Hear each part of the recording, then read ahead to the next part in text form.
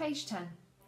Billy Bear soon dried off and soon cheered up when he realised he'd collected some lovely shiny pebbles. Further along the river, they even managed to catch a salmon for their lunch. When they got back to the cottage, they noticed something was amiss. The front door was wide open.